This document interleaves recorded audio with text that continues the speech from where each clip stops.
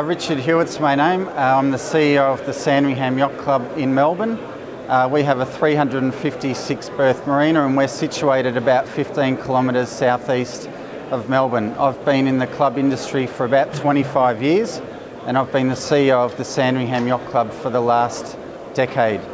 It was about 7 or 8 years ago through the MIA and the GMI that I became aware of the Certified Marina program, and I embarked on 2 of their courses.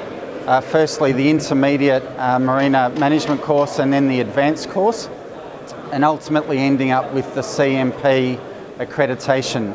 It was a very good process to go through.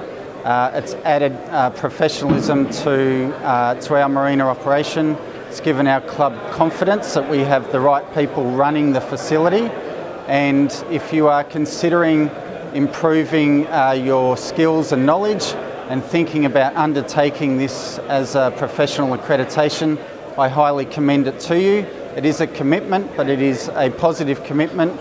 It is courses, it's time, it's effort, and the outcome is a CMP accreditation through the GMI, which is recognised internationally, so I highly commend it to you.